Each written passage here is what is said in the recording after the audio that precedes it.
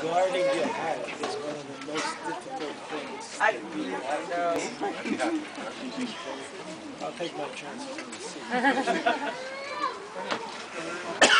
I want to just mention a point about the Simcha, of course, and about Sukkot. We all know that Sukkot is called Zman Simchateinu. However, it's not clear why Sukkot is singled out. I mean, it is clear, but not so clear. Because we know that the mitzvah of Simcha, whatever it may be, is a mitzvah that we do on all the Shalosh Regalim, on Pesach and on Shavuot. But we know also that for some reason, Simcha on Sukkot is special. Zman Simchateinu. But if I would ask, what is it that we are so happy about on Sukkot? Well, I'm not sure that the answers would be easily forthcoming. You know that there's this famous question that exists in the Torah about why we have Sukkot this time of the year, right when it's getting cold. Why do we have Sukkot at the time of Yetziat Mitzrayim, where the Jews sat for the first time in Sukkot? And there are all sorts of answers. But the answer that is kind of the answer of choice was devised by the Gra and appears in his commentary on Shir HaShirim. Perek Aleph, Pasuk Dalet, if you want to look it up.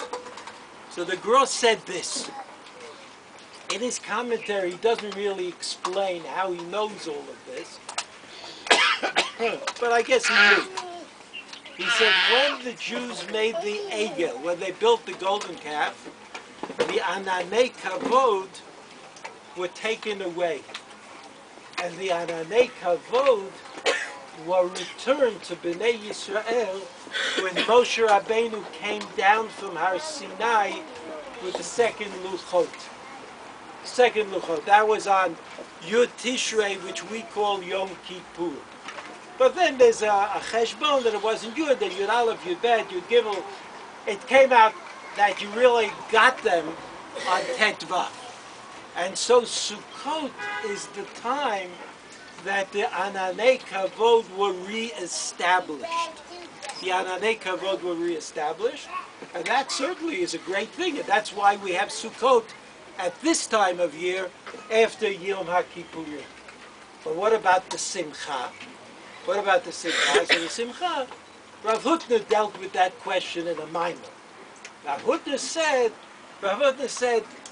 the fact that we were able to sit in the Ananei Kavod indicated that we suddenly had all become Ba'alei Tshuva. Ba'alei Tshuva meaning we possessed it. We had the capacity to. So that the specific Simcha of Sukkot, the Zman Simchateinu of Sukkot, is that all of us can, one way or the other, be Baalei Tshuva and live within the Ananei Kavod that HaKadosh Baruch Hu provides us with. And we know that on Sukkot we use every excuse that we can possibly find to join in a Simcha, to be part of a Simcha, to run around like Mishugoyim. And so we all thank John and Deborah and Adiel for allowing us to participate in their Simcha at Zman Simchateinu. It's not just Zman Simchateinu, but here we are at 9 o'clock in the morning, Friday morning, or maybe it was a little late, John. I hope in the future you'll take care of that.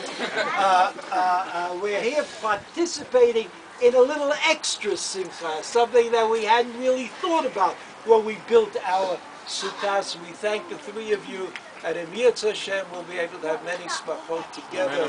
Mazal and bracha. Amen. Go to. Be well.